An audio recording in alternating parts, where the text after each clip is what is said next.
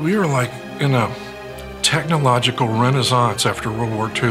It was just, we were just filled with optimism, and we had incredible new technologies like supersonic airplanes, rockets, atomic bombs, television, and in the midst of all this was a fascination with flying saucers. We were developing rockets to take humans into outer space, so it didn't seem that odd that extraterrestrials might in fact be visiting here from outer space. I was raised to small town, Midwestern, middle class sensibilities, proprieties.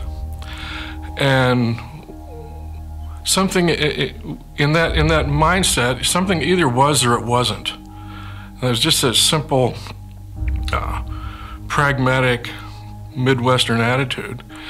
And it seemed like people all over the country were reporting seeing things like flying saucers. In France, like America, the flying saucer mystery makes headlines. A young Frenchman photographed this flying saucer, or is it, from a mountainside in central France. UFOs.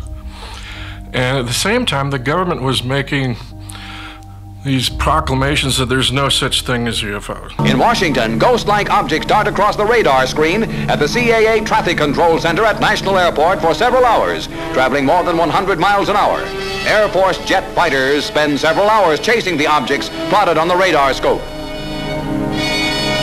General Sanford, Air Force Intelligence Director, confirms that the objects are not secret American weapons and reiterates the Air Force's obligation to investigate. In pursuit of this obligation, since 1947, we have received and analyzed between 1,000 and 2,000 reports.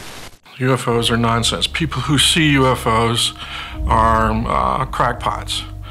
And it became a taboo, really, to talk about that. And it's like I could never understand that. I could never understand how, even as a small child, I couldn't understand what were the reasons that would make this topic unacceptable socially and politically.